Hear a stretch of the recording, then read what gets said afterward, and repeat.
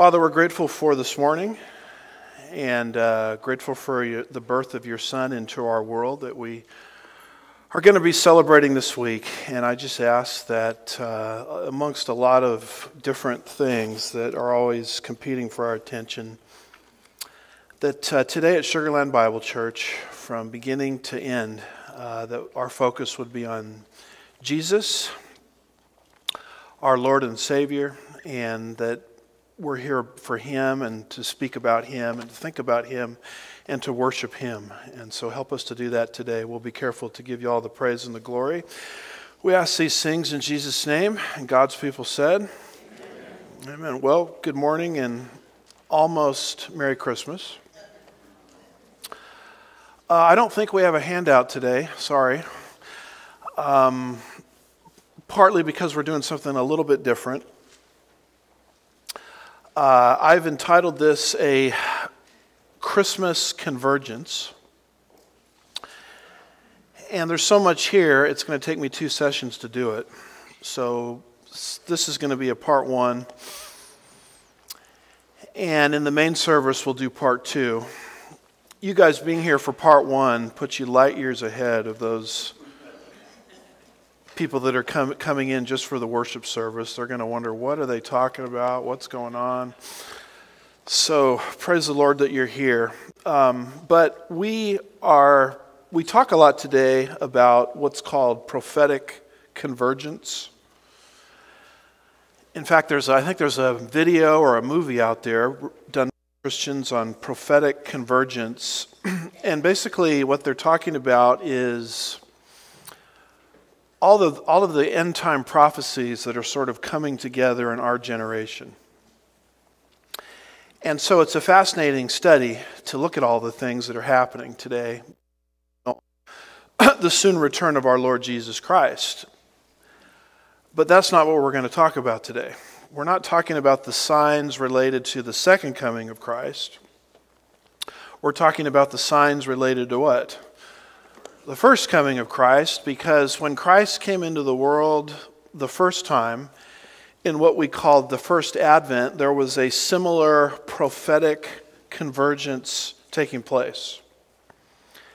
In other words, when Jesus was born into this world, God was bringing together, just like He's doing right now, in preparation for the second coming, He was bringing together a strand of prophetic threads coming together simultaneously, which were undeniable. And this is one of the things that makes Jesus unique. People say, well, why are you a Christian? Why not just worship some other deity? Well, one of the things that makes Jesus unique is there's a fact going for Him. In fact, there's several facts. But there is a fact going for Him that no other human being that's ever walked the face of the earth has had going for Him, and that is His life was revealed in a script called Bible prophecy, and that script was written hundreds and in some cases thousands of years before Jesus ever walked the face of this earth. And you can follow me around. We've got a lot of scriptures to look at, but follow me around in the Bible, not physically. We're not into stalking. We're not a stalking church, right? But over in Luke 24, verse 27, Jesus on the Emmaus Road made reference to this prophetic convergence. He said, then beginning with Moses and with all the prophets, he explained to them the things concerning himself in all the scriptures. Now, what scriptures would those be? Well, there wasn't a New Testament written at that point, so he's talking about Hebrew Bible. And he's making the point that the whole thing points to me. I don't know of any other historical figure that can make that type of claim. And when you drop down to Luke 24, verse 44, it says this, now he said to them, these are the words which I spoke to you while I was still with you, that all the things which are written about me in the law of Moses and the prophets and the Psalms must be fulfilled. And what he's doing there is he's giving the outline of Hebrew Bible, what we sometimes call Old Testament. And he's explaining what is called Tanakh, T, Torah, N, Nabim, or prophets, K, Kethabim, or writings, abbreviated Tanakh. And he basically is saying the whole thing is about me. The whole thing points to me. And he is explaining these things to the disciples as they're walking on the Emmaus Road.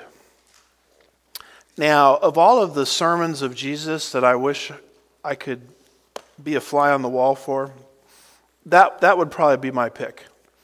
I mean, I couldn't even imagine, could you imagine walking with Jesus on the Emmaus Road and he's explaining to them that Hebrew Bible all points towards him?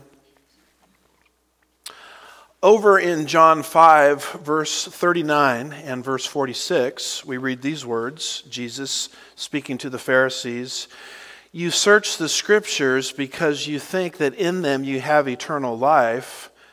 It is these, the Scriptures, Tanakh, Hebrew Bible, the only Scripture that was available at that point, it is these Scriptures that testify about me." Then he says in verse 46 of John 5, "For if you believe Moses, you would believe me, for he wrote about me." In other words, if you're reading Hebrew Bible and you're not seeing Jesus or the Hebrew name for Jesus, Yeshua, in Hebrew Bible, you don't understand Hebrew Bible. Because it's designed by God to reveal the history of Jesus in advance. And this became one of the tools that the Apostle Paul used to evangelize the lost. This is what we read in Acts 17, verses 1 through 3. This is Paul's second missionary journey. Now, when they had traveled through I can't even pronounce that, Amphipolis, I guess, and Apollonia, pardon the bad pronunciation, they came to Thessalonica. Now, you say, well, he finally pronounced a word right. Actually, when I was in Thessalonica, they all talked about it as Thessaloniki, so I can't even get the pronunciation right on this, but it looks to me like Thessalonica, where there was a synagogue of the Jews. So Paul's going to evangelize the Jews.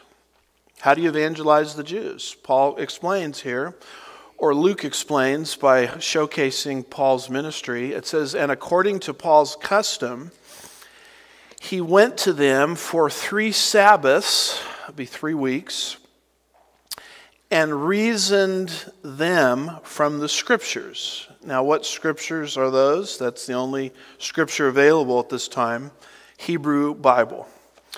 Explaining and giving evidence, notice that, evidence, that the Christ had to, not was supposed to or could have, but had to, suffer and rise from the dead, and saying, "This is whom I am proclaiming to you is the Christ." So Paul was a believer in Bible prophecy, prophetic convergence, and he used that as part of his evangelism for the Jews as proof.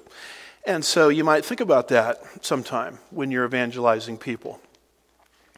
One of the great proofs of the Bible is the fact that it reveals history in advance. No other alleged holy book does this.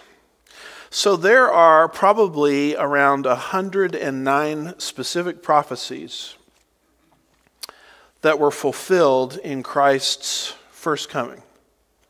That's a lot of prophecies.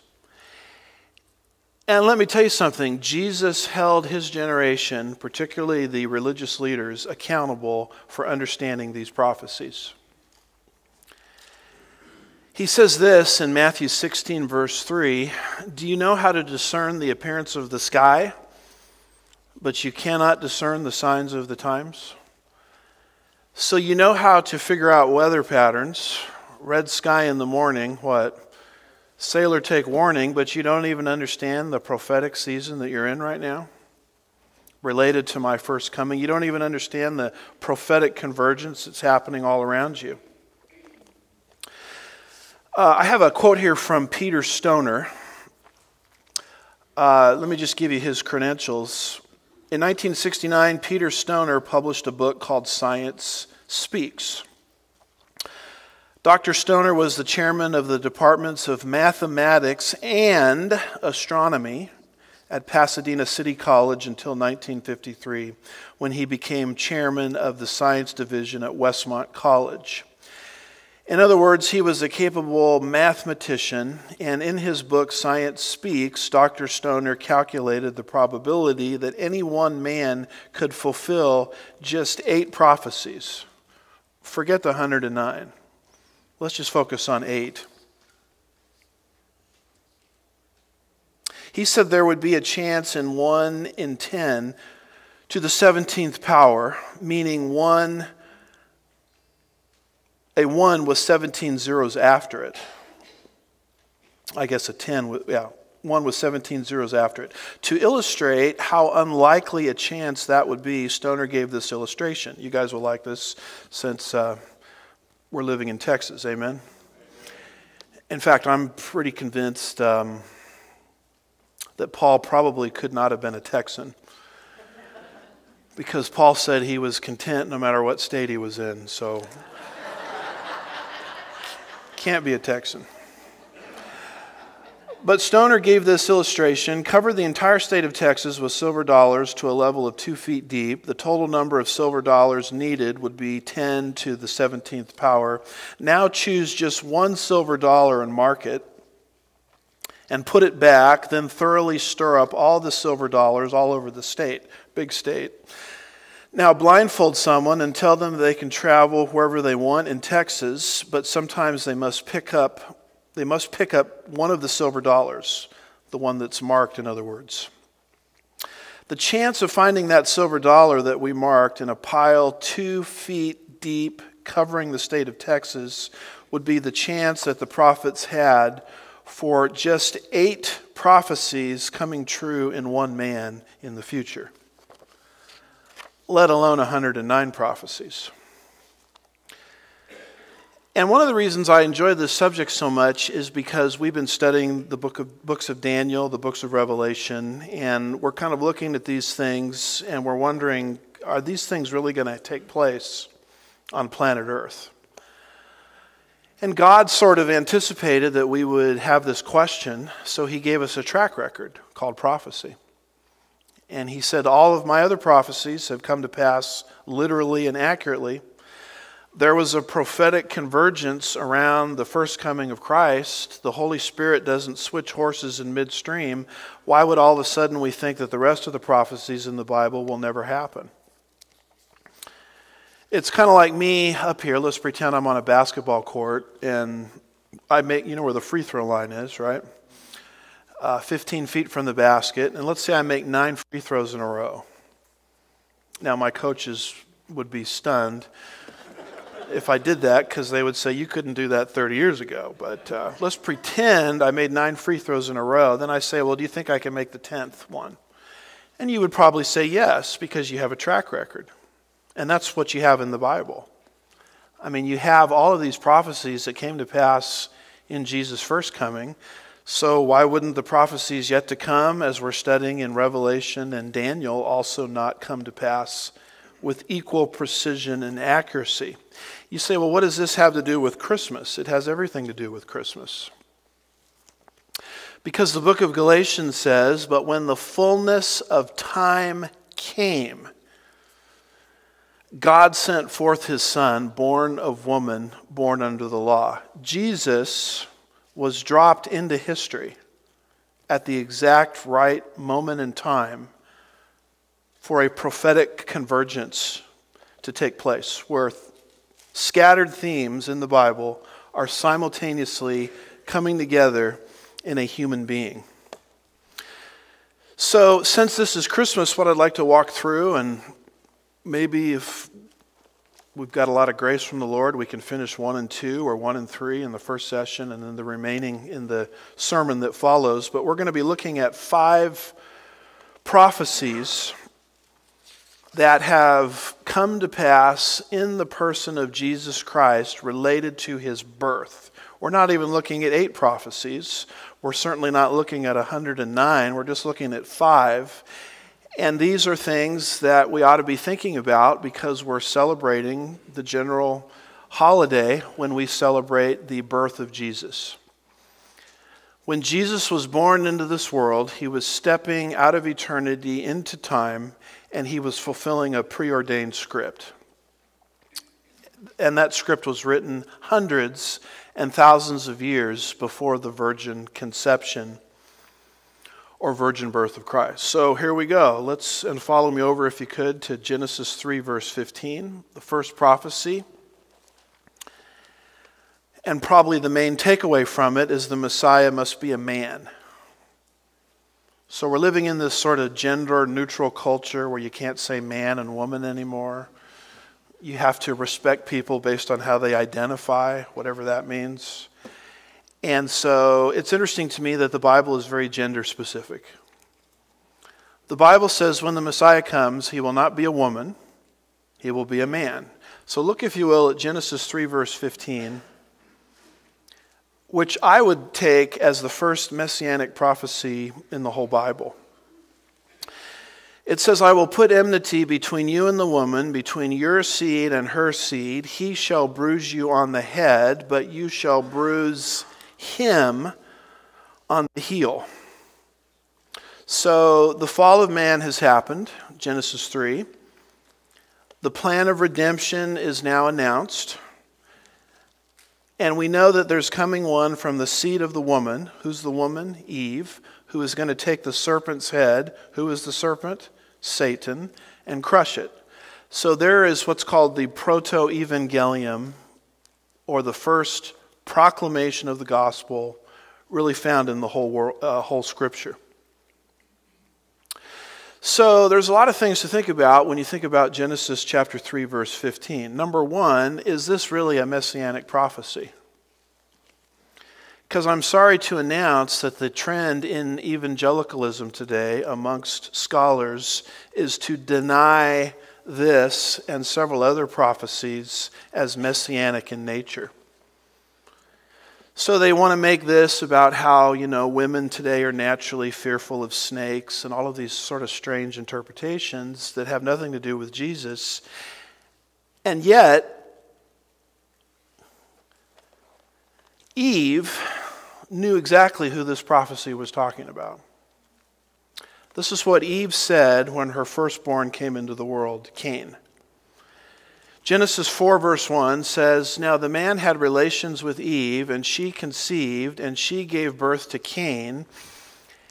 And she said, I have begotten a man-child with the help of the Lord. Now, I'm quoting there from the New American Standard Bible. Do you see how with the help of, or the help of, is italicized there? What does that mean when you're reading a Bible translation and it's in italics? Well, what it means is the translators supplied that meaning to kind of, take care of some rough edges. I mean, it's hard to go from Hebrew into someone's known language. There's going to be some rough spots, some awkwardness. So to kind of smooth out the awkwardness, the translators will supply some words. And the translators, quite frankly, do a very good job most of the time. But this is an instance where I think the translators have obscured the meaning of the passage. Because if you want to understand what Eve is saying with the birth of Cain, all you do is remove the words with the help of. That makes the passage read as follows. I have begotten a man-child, skip with the help of, I have begotten a man-child, the Lord. That's literally the way it reads in Hebrew. I have begotten a man-child, the Lord. So she thought Cain was the fulfillment of the prophecy related to the Messiah. Sounds like a typical parent, right? You think your own child is the Messiah. Talk about parental disappointment. This guy was not the Messiah. He turned out to be the world's first murderer. But she thought he was the Messiah. That's what she thought when he came forth. So where did she get the idea that from her body could come the Messiah? Well, she obviously got it from Genesis chapter 3, verse 15. Because she was right there in Eden when this prophecy was spoken. So clearly, if you want to take Eve's perspective on it, Genesis 3, verse 15 is messianic. And then what happens is you get a long genealogy in Genesis 5, and everybody's naming everybody. Parents are naming their children. And you run into this guy named Lamech. Lamech has a son named Noah. And this is what Lamech said about Noah as Noah was being born, or was born. Now he called his name Noah, saying, "This one will give us rest from our work and from the toil of our hands, arising from the ground which the Lord has cursed." And what he is saying in Genesis 5, verse 29 at the birth of Noah is this one is going to reverse the curse. Because when you take that word curse and you back up to Genesis 3, verse 17, which comes right after Genesis 3, verse 15, God says, "You shall not eat from it," speaking of the original command, "you shall not eat from it." And he said, "Cursed is the ground because of you." So God says, you rebel against me, okay, then nature itself is going to rebel against you. So eking out a living is going to become difficult. And so when Lamech is there and Noah is being born, Lamech thinks that his son is the Messiah. This is the guy that's going to reverse the curse. Now again, more parental disappointment, because it was Noah, as you know, who did great things for God, but found himself drunk in the post-flood world, etc. So he was no Messiah. In fact, the Bible says Noah found grace in the eyes of the Lord. You don't need grace if you're a Messiah, right? But my point is, Lamech had this idea that there was coming one from his lineage that would reverse the curse. Now, where did Lamech get this idea? He got it from the same place Eve got it. Genesis 3, verse 15, a promise that had been faithfully passed down to the generations through oral tradition. And this helps us understand Daniel chapter 11, verse 37, about the Antichrist. Daniel says of the Antichrist, he will show no regard for the gods of his father or the desire of women. Now, you wouldn't believe what the commentators do with that prediction. Oh, the Antichrist is going to be homosexual or whatever. And that has nothing to do with it at all. When it talks about the Antichrist not showing a regard for the desire of women, he's referring to the desire of every Jewish woman, going back to Eve, to be the one that would bear, whose womb would bring forth the Messiah. And as we know, that honor ultimately fell to Mary, the mother of Christ, in the New Testament. But that's what the desire of women is. It's the Messiah. So when it says he will show no regard for the gods of his father or for the desire of women, he's saying the Antichrist will show no regard for the Messiah, who was the desire of women, or the desire of Jewish women, in other words, to be the mother of that Messiah. So this desire of women is something that's linked all the way back to Eve, and Eve got the idea from a messianic interpretation of Genesis 3, verse 15. So very clearly, Genesis chapter 3, verse 15, in my opinion, is a messianic prophecy.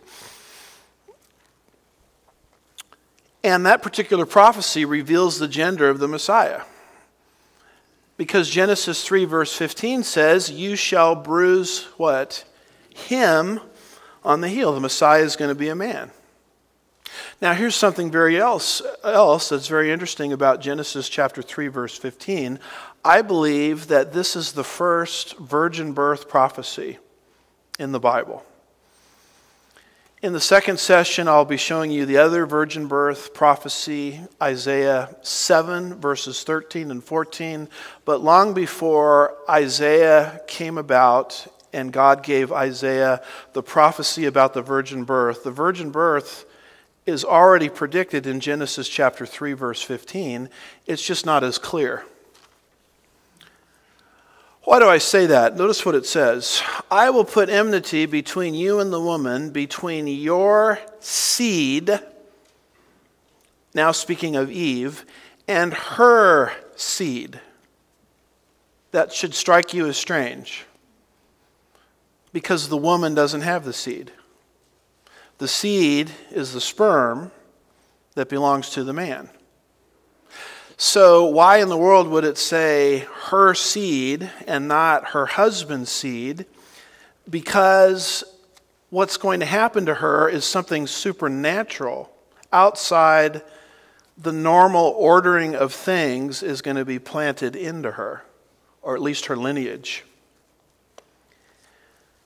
And just so you don't think I've gone completely bonkers with my interpretations, I'm quoting a lot from here Arnold Fruchtenbaum and his book, Messianic Christology, which I would recommend to you. He says, the fact that Moses, Genesis 3, verse 15, traced this lineage through the woman tells us that there will be something very different about the Messiah.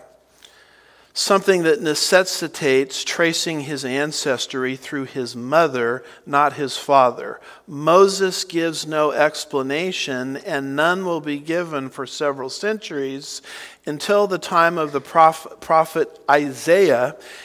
He will prophesy in chapter 7 that Messiah is to be born of a virgin and not a human father. Contrary to the biblical norm, the Messiah would be reckoned after the seed of the woman. Why? Because he will have no human father. He would be a virgin conception and birth.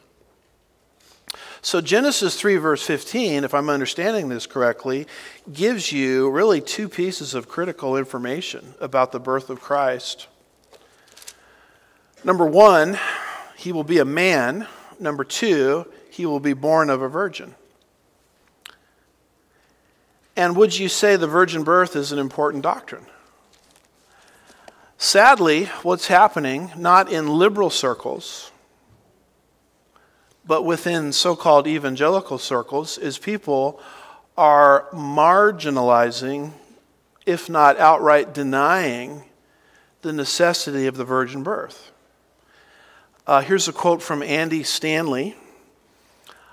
Andy Stanley is the son of Charles Stanley, who you watch probably on television. I like Charles Stanley, but I wish he had spent a little bit more time mentoring the theology of his son, because Andy Stanley has said some things that to me are indefensible and inexplicable. Andy Stanley, the last time someone made me aware of numbers, has the largest church, if not one of the largest churches in the whole United States, if not the world.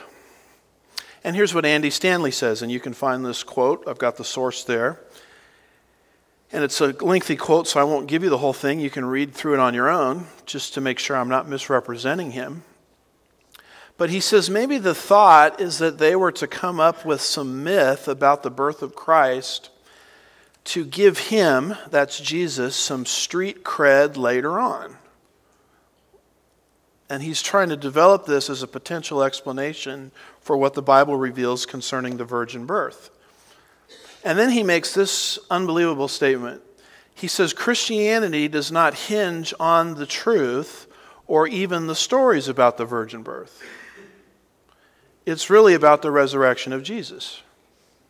So if you've got the resurrection down, that's all you need to know. Nothing to see here, folks. Move right along. Virgin birth. Don't build your house on that doctrine.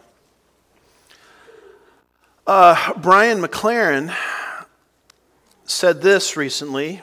Whether you believe the virgin birth story or not, McLaren said, its literal factuality is not the point. So that's not the point of the story, giving you literal history about the virgin birth of the Messiah. Well, what's it about, Brian? Well, it's about patriarchy. McLaren concluded that the virgin birth is about a profound rejection of violence. The notion that peace can never come through the old blood-stained path of patriarchy. Aha, so it's about men suppressing women. I knew that was the meaning. Well, folks, that's heretical to say something like that. It's equally bad to sort of deny it as well as marginalize it and make it sound like it's not that big of a deal.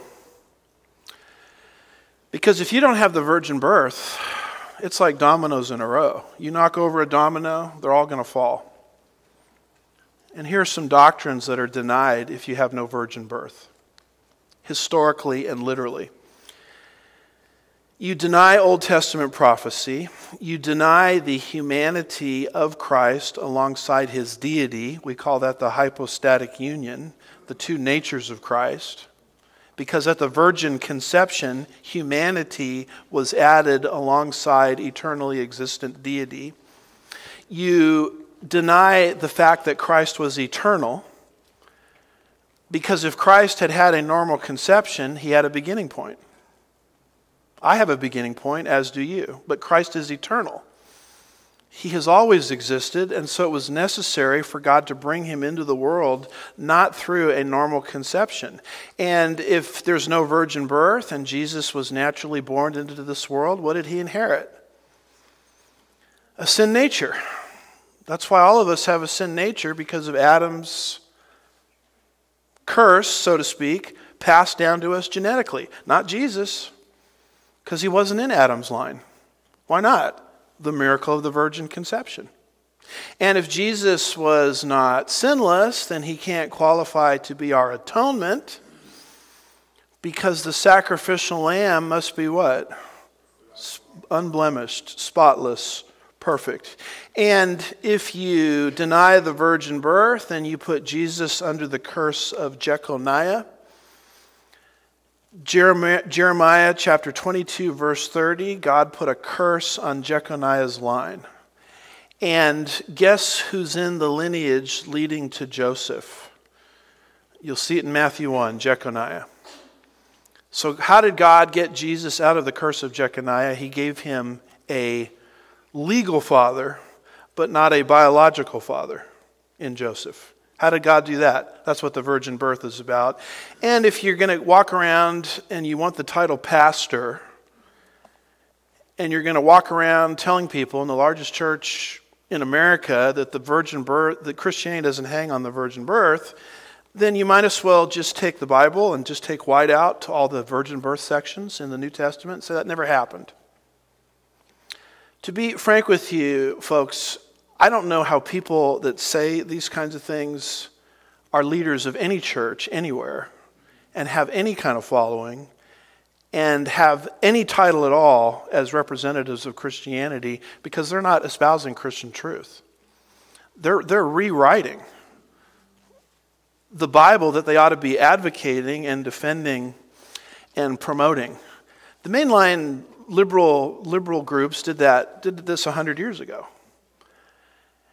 And now what you see is mainstream evangelicals starting to sound kind of like the liberals that we all separated from.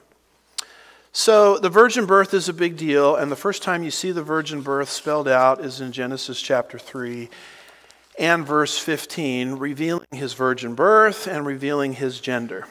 Let's go to a second prophecy. Follow me over, if you could, to Numbers 24, verse 17. Prophecy number 2 is that the Messiah, when he is born into the world, must be born from Jacob's lineage. He's got to be a descendant of not just Abraham, not just Isaac, but also Jacob. Now, here's what's on all your Christmas cards, right? We've seen that before. I like what it says there at the bottom, wise men still seek him. But we've got these magi coming from the east, following a star, to pay homage to the newborn king. And we all know the story, but most of us have no explanation as to why these people from that part of the world would be seeking a star at a given time in history. Matthew 2, 1 and 2 says, "Now after Jesus was born in Bethlehem of Judea in the days of Herod the king, Magi from the east arrived in Jerusalem, saying, 'Where is he who has been born King of the Jews? For we saw his star in the east and have come to worship him.'" So why are these Easterners following a star at this particular time in history? And the reason this is not on the Christmas cards is the explanation is too long to fit on a Christmas card. And most people just want to read the card and move on. They don't want to digest theology. So that I'm not bashing the Christmas card industry. But first of all, where is the East? Matthew 2 verse 1 says these folks came from the East. Where is the East?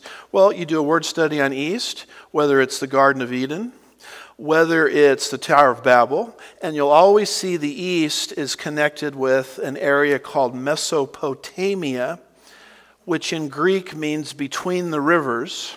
Meso, middle, Potamia you recognized as in Potomac, between the rivers.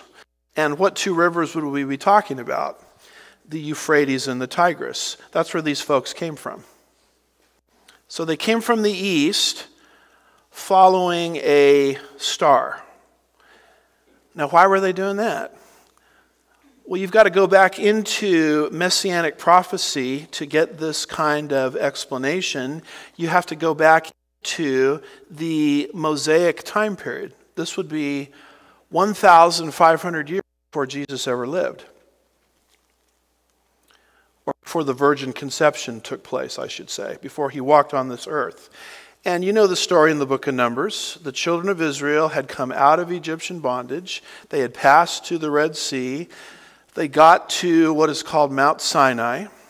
They received the law of God at Mount Sinai, and they are making their way up north, around to the east in an area called the Transjordan. And as they're doing that, they're poised to enter the promised land as God is dealing with the different generations of Israel. There's 2 generations here, but that's the general trajectory. And as the nation of Israel is going into the east, into the Transjordan, there's a territory there, you see it on the map, called Moab. And Moab, the king of Moab, a guy named Balak, does not like these Jews, these Hebrews, coming through his territory. So Balak hires Balaam, I like to call him a prophet for profit, to curse the Jews. I want these people cursed. And the problem is, every time Balaam tried to curse the Jews, what came out of his mouth? A blessing. And so you'll see these blessings in what is called Balaam's oracles. In Numbers 23 and 24, there are 7 oracles here. And you know that there are 7 oracles here because as you read those chapters, you'll see this phrase 7 times. He took up his oracle and he said. So every time it says that, you know you're into a new oracle. So this is Balak hiring Balaam to curse the Jews, and he tried, but what came out of his mouth was a blessing. And they're fascinating to read through. Our interest, though, is in the 4th one. Because in the 4th one, he says something very interesting that looks awfully messianic to me. And part of that 4th one is Numbers 24, verse 17, which you have your Bibles open to. And this is the oracle. I see him, but not now. I behold him, but not near. A star. Oh my goodness, a star. That sounds familiar. That sounds like Christmas card territory. A star shall come forth from Jacob. A scepter shall arise from, what does it say? Israel, and he shall crush through the foreheads of Moab. The Moabites were the ones hassling Israel as they were entering the land, and tear down all the sons of Sheth. So you'll notice here, number one, a scepter. That's a ruler. Sounds messianic to me. Where is this scepter going to come from? Specifically says it's going to come from Jacob. So the Messiah, when he comes into the world, will not just be born through Abraham's lineage. Ishmael's descendants are Abraham's lineage too, and no Messiah came from them. He will also come from the lineage of Isaac, and he will also come from the lineage of Jacob. And when you've got a lineage of Abraham, Isaac, and Jacob, you've got what we call a Hebrew, or the Jewish race. In fact, Jacob's name was changed to what in the book of Genesis? Israel. Genesis 32, Genesis 35. You'll read those chapters and you'll see it. So here we're told that this scepter is coming forth from the nation of Israel. And then there's another clue here because it analogizes this coming of this scepter through Israel to a star. Now here's the thing to understand. Where was Balaam's hometown? Anybody know? It was in the east. It was in Babylon. We know that because that's what it says. In the book of Deuteronomy, chapter 23, verse 4, recounting this event, they hired against you Balaam, the son of Beor, from Pethor of, what's our word there? Mesopotamia, which means where? Between the rivers, the Euphrates and the Tigris, sometimes called Mesopotamia, sometimes in Hebrew called Shinar. That's where that's where Balaam, that's where his residence was. So why are these guys 1,500 years later following this star looking for a Messiah? The answer is very simple. They had access, these magi, to this prophecy. I mean, there's absolutely no doubt in my mind that they were aware of this prophecy. It was given by one of their own in their home area. And it was passed down through the generations. And this group coming from the east knew about a star. They knew about a scepter coming from the Hebrew nation. And they do that for 1,500 years. Now, let me throw another monkey wrench into this. We go to the time of Daniel. That would be a good 7 to 8 centuries later. In the book of Daniel, where were the Jews taken into captivity? An area called Shinar, which is where? Between the Euphrates and the Tigris, Mesopotamia, an area that we call Babylonia. Now, do you remember what happened to Daniel when he was taken there as a teenager? He was exported, along with others, 350 miles to the east to Babylon. And in Daniel chapter 2, Nebuchadnezzar has a dream, and he tells Daniel, don't just give me how would you like this as a job description? Don't just give me the interpretation of the dream, but tell me what the dream was. That'd be pretty tough, wouldn't it? Because at least if you have the dream, you can kind of fake your way through the interpretation, I guess. But how do you explain what the dream originally was? So in order for Daniel to receive this information, he had to have knowledge from God. And he got it. And he gave Nebuchadnezzar there, Daniel 2, an interpretation. And Nebuchadnezzar, the king of Babylon, was so impressed by what Daniel did that he elevated him, Daniel 2, verse 48, to the status of chief prefect over all the, what does it say? Wise man of Babylon. So this is, I think, an early 600 years in advance, an early version of what was later known as the Magi. Daniel was part of that group there in Babylon. In fact, he was the head over that group. And as you continue to read the book of Daniel, what you discover is Daniel has an amazing prophecy in Daniel 9, verse 25, where he talks about the exact day when the Messiah is going to present his credentials to the Jewish nation. He pinpoints it to the exact day. We've done a lot of teaching on this, and so I can't, for the sake of time, go back into that, but on our sermon archives in the book of Daniel, you'll discover we were studying the 70 weeks prophecy for about as long as the prophecy itself. 70 weeks. We gave you every detail on that. It's one of the most fascinating prophecies in the whole Bible because it tells you the exact day Jesus would ride into Jerusalem on a donkey proclaiming his messianic credentials. And that's why when he came into Jerusalem on Palm Sunday, he said, "If you had known in this day." Why would he say that? Because the exact day that they were experiencing was happening right in front of their faces. So these magi coming from the east, following a star at a particular time in history, had access, there's no doubt in my mind, they had access to Daniel's prophecy, because Daniel was one of their own 600 years earlier, and they had access to Balaam's prophecy of the star, because Balaam's hometown was Mesopotamia. And these magi coming from the east said, we know about the star, Numbers 24, verse 17, and we also know about the prophecy of the 70 weeks, and we know the general time period that the Messiah is going to show up. It's about now. The clock is about run. And so when we see this star in the east, we're interested in that.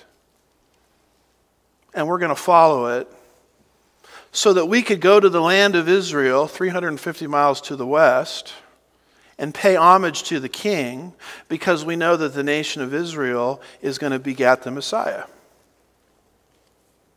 And you see, the pagans in Babylon could put these things together. God's own people, who had a far fuller revelation, were not putting things together. And so Matthew is sort of a rebuke, if you will, to the Jewish nation. The Jewish nation can't even, they know the weather, but they can't even figure out what season they're in. They can't even figure out who their Messiah is when he's standing right under their nose. But the pagans have it figured out based on just 2 prophecies without a completed canon. And so there's a few in early Judaism that are searching for the Messiah. Simeon was in Luke 2:25. Anna was in Luke 2:36 through 38. Simeon, Luke 2:25, Anna, Luke 2:36 through 38. So there's a few people that are putting things together, waiting for the Messiah, but most of Israel really could care less. The Jewish leaders couldn't even care. In fact, the only thing the leadership wanted to do was hold on to power. And they only got interested in these messianic prophecies when another king in the neighborhood showed up that was going to buck the power structure. So Israel can't figure it out, but the pagans in Babylon, of all places, the worst of the worst, have got it all figured out from just two scattered prophecies. And so, of course, the application is, wise men still seek him. Today, which of these 2 groups represents you? I mean, are you one of those people that's just too busy to be annoyed with messianic prophecy about the end of the age? Or are you following what clues God has given you to seek the Messiah? So we've only looked at here 2 prophecies. Genesis 3 verse 15, he must be a man. Number 2, he must come from Jacob's line. Now let me give you one more. And this, I think, believe it or not, I can do fast. Look at the book of Malachi for just a minute. Very last book in our organization of Hebrew Bible, Malachi chapter 3 verse 1. I sometimes used to call him Malachi, the only Italian, but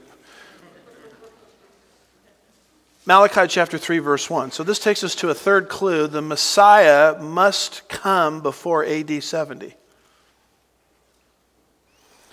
Malachi chapter 3, verse 1. Notice what it says.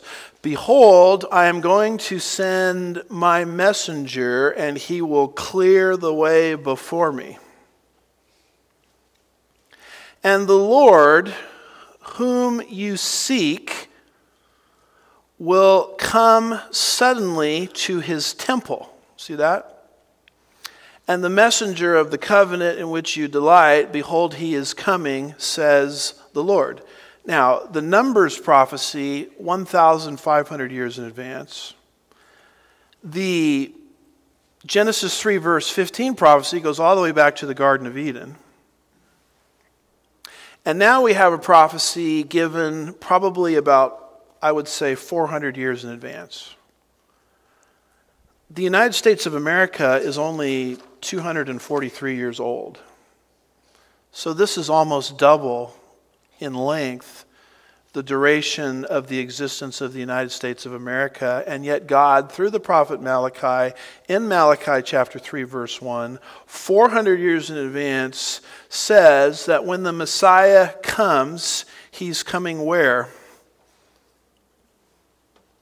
The Lord is coming to his temple. Now, which temple would this be? In Judaism, there's 4 temples. 2 past, 2 future. The first temple was built by Solomon. In Kings and Chronicles, you can read about it. It started to be built in the year 966 BC. And you'll find that date in 1 Kings chapter 6, verse 1. And that temple was the temple that was destroyed by the Babylonians in 586 BC. Then the nation of Israel went into the 70-year captivity. That's when Daniel had his prophecies, into Babylon. They came out of the captivity 70 years later, and they started working on Temple 2, which is the temple that you read about in Ezra chapters 1 through 6. And that, in essence, is what the ministries of Haggai and Zechariah are about. You'll find the names Haggai and Zechariah by name in Ezra 5, verse 1, to motivate the children of Israel to get busy with temple number 2 and get that thing built. Because they were facing a lot of problems in that post-exilic era when they came back from Babylon. And when you face problems in life, you just sort of quit on things, right? Well, the Jews, the Hebrews, were just like that. And so God raises up Haggai and Zechariah to get them motivated to build Temple 2. So they started working on Temple 2, and when it got finished, the old men who remembered the Solomonic temple started to cry, because it was so minuscule compared to what they once had. The younger guys didn't know any better. They thought it was great. But the older guys knew better because they could remember the Solomonic temple. And over the course of time, you have references like John 2, verse 20, where Herod, sort of takes that temple and beautifies it and makes it something very attractive at the time of Christ. And so that's the temple we're talking about. We're talking about temple number 2. And this is the temple that Jesus is interacting with in his ministry and in his life in fulfillment of Malachi chapter 3, verse 1. So you remember Jesus as a child was taken into the temple, and he was confounding the wise men of Israel with his knowledge. You remember Jesus driving out the money changers out of that temple. I think he did that twice. Once at the beginning of his ministry and once again at the end. This was the temple that Satan took him to the pinnacle of, you remember? Luke 4, Matthew 4, and said, throw yourself off. Now, what happened to that temple? It was destroyed by the Romans in which year? AD 70, historical fact. In fact, Jesus predicted the destruction of that temple. The disciples there in Matthew 24, verse 1, came out from the temple, And they began to point out how beautiful the thing was, because Herod had done a pretty good job renovating it. And you'll see this in Luke 21. They're very proud of this temple. And Jesus, not being very PC, says the whole thing's going to be torn apart brick by brick, referring to AD 70. In fact, Jesus said the same thing in Luke 19, verse 44, in reference to temple number 2. They, the Romans, will not leave in you one stone upon another. Why? Because you did not recognize the time of your visitation. You weren't paying attention to prophecy. You weren't paying attention to the script. So now I've been rejected by this nation. This nation is about to come under the disciplinary hand of God. And part of that disciplinary hand of God will be the destruction of temple number 2, which y'all are so proud of. Now, we know from extra-biblical writings like Josephus that in the events of AD 70 at the hands of the Romans, where over 1 million Jews lost their lives. In fact, in these verses, you'll see an eerie description of exactly what Josephus describes, a barricade built around Jerusalem where the Jews couldn't get out. And exactly what Jesus said would happen, happened 40 years later. And the temple caught on fire, and the gold in the temple began to melt, and it oozed down in between the bricks, and it dried there. And what do you think the Roman soldiers did to get their hands on the gold? They took it apart brick by brick. In fact, when you go to Israel today, you can see what used to be a temple, the stones taken apart brick by brick, an archaeological remain of it, exactly like Jesus said.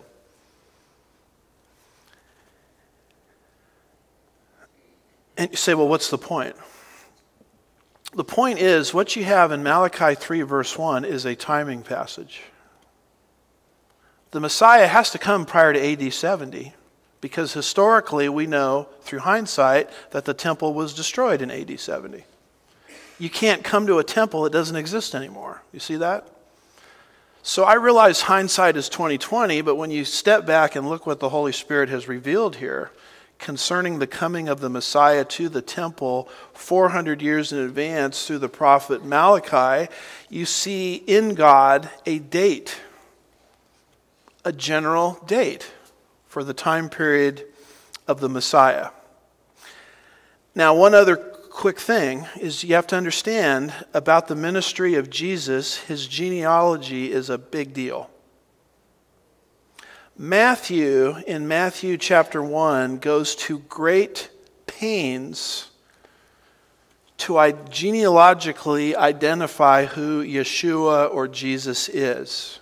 It connects him to the tribe of Judah. It connects him to David's lineage. And it connects him ultimately back to Abraham. Now let me ask you a basic question. Where did they store the genealogical records? In the temple. So if Jesus had come after the temple had been destroyed, how would he have ever proven to anybody that wanted to know his genealogical pedigree? You see that? And so Malachi 3 verse 1 is huge because it says when he comes, he's got to come to his temple. And we know that the reason he has to have some sort of awareness of the temple, access of the temple, is that's where the genealogical records were. All those names that you read about in Matthew 1. And if those are wiped out, if those aren't in existence, how can the Messiah ever refer to or defend his genealogical pedigree? So this is what I would call a prophetic convergence. Genesis 3 verse 15, he's got to be a man and born of a virgin. Numbers 24 verse 17, he's got to come from Jacob's line. And that's why the Babylonians are following a star. Number 3, he's got to appear before AD 70. And in the next session, we'll do 2 more. Isaiah 7 verses 13 and 14, and then one you know very well, which is equally mind-boggling. Micah 5 verse 2. And keep in mind what Dr. Stoner said. In order just for 8 prophecies to come into existence in one person, it's 1 in 10 to the 17th power. And here we're talking about just 5 prophecies, not even 8, not even 109. And I've selected these because they relate to his birth, which is what we're celebrating this week. So as you celebrate the birth of Christ this week, you need to be thinking about this script that God has given his history in advance. So we'll pick it up in the next session. Let's pray. Father, we're grateful for this particular time of the year and the things that we're supposed to be thinking about. There's so many profound things in your word that we're so busy we don't even give a moment's thought to. And so help us to really dive into this subject today as we think about the birth of Jesus into our world. We'll be careful to give you all the praise and the glory. God's people said, amen.